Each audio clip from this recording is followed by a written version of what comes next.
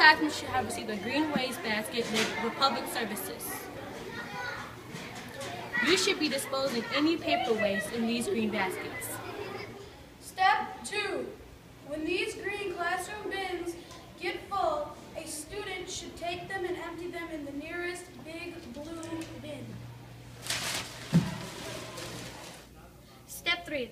When a larger bin gets full like this, a student or a teacher should inform a custodian or an administrative staff member. Step 4. Then the custodian or administrative staff member should count the number of large full bins and tally them on the recycling bin log.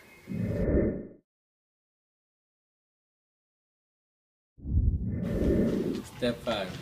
Once the large bins are full and they are tallied in the log, the custodian should move them to the designated pickup location.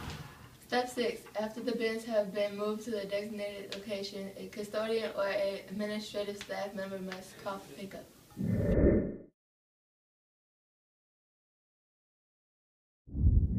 Step 7. After completing steps 1 through 6, simply repeat the process over again.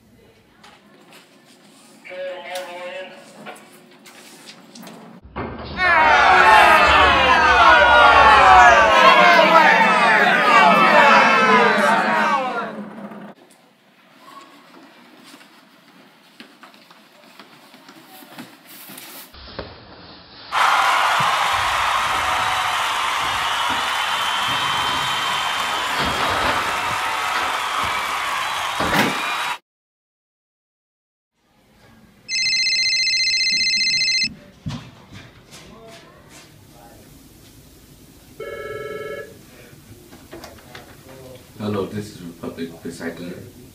Hey, this is Edgar from Greenbrier School. We have 2 bins full and I need a pickup. Okay, thanks for calling. We will dispatch a truck right away. Recycling.